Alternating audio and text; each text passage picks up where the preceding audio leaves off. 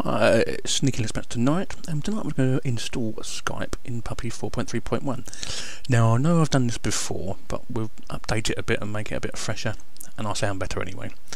Well, first what you need to do is go to puppylinux.asia or puppylinux.ca to get your Skype pup, basically, or your pet file.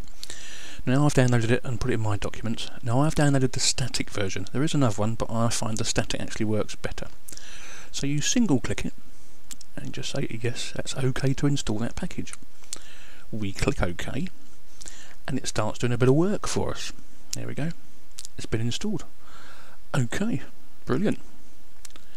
So uploads and updates a bit. Now this bit could take a little bit of time and it may not. Doing it from Puppy on a stick again, so it's also a little 2 gig USB stick, which is cool for me. And while we wait for this, which should be finished in a momento, he says expectantly, there we go, it's all installed. We can now close that down.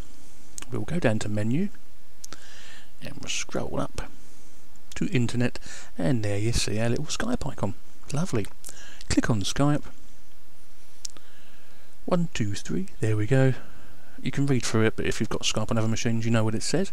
Click on accept. Now you put on your Skype name. Now I've already got one.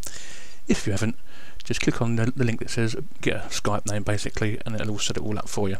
So you put your name and a password in. There we go, nice medium sized one. Click sign in. Now sometimes this can take a long time, sometimes it can be immediate. It all depends on your net connection at the time, I think, more than anything else. But after a little wait, you'll find it'll come up just like this. There we go. Now I don't actually use this account hardly at all. But anyway, I've still got my free calling credit, or dollar wherever you are in the world. They give you a bit of free calling credit and it's quite easy to use. To make a call, which I'm going to do a Skype test call, you just click on the green button. Now I've not actually configured the audio to come on the video on this from Puppy on a Stick, so bear with me on that one.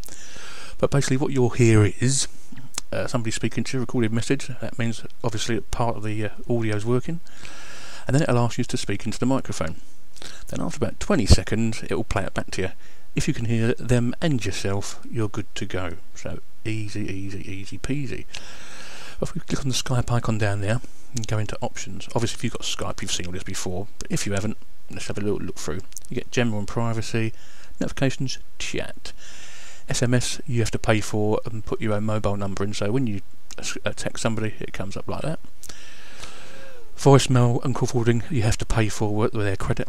Sound devices, mine are all default obviously, and you can test the sound and make a test call from here, but as mine's already set up fine, I'm not going to worry about that.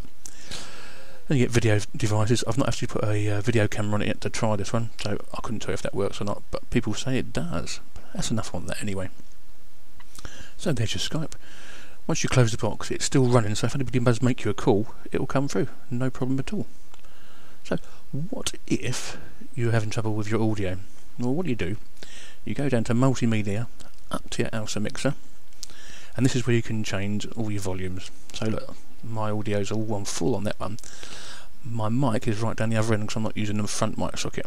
So we'll scroll down there, all the way down at the other end, and then you can see it's partially shaded, so I think that's where Skype has actually auto set all the levels in my mic for Skype calls, which is cool. But if it doesn't work for you, do it manually and see how that goes. Now on the whole this works really, really well, and if you're used to using Skype and you need Skype on Puppy, this is the one for you to get. Now I'm not going to do this video again, so this will be the last one, unless obviously they change Skype and Puppy changes dramatically in that time. So anyway, Sneaky Linux going out to play. See you later.